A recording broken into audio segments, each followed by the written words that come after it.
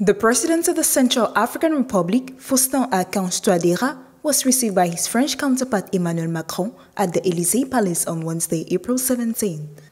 This meeting aims to heal the rift between the two countries, whose relations have deteriorated sharply following Bangui's rapprochement with Russia, and is their second in less than 6 months. According to a press release issued by Élysée Palace, the meeting between Faustin-Archange Touadéra and Emmanuel Macron was an opportunity to review various aspects of bilateral relations and a regional solution. Following their last meeting on September 13, France and the Central African Republic adopted a roadmap aimed at establishing a constructive partnership between the two countries. The Élysée stated aim is to contribute to stability, strengthen national cohesion as much as possible, and support the economic and social development of the Central African Republic. A joint mechanism for the monitoring of these commitments has also been adopted by the two leaders. It was announced at the end of the working lunch.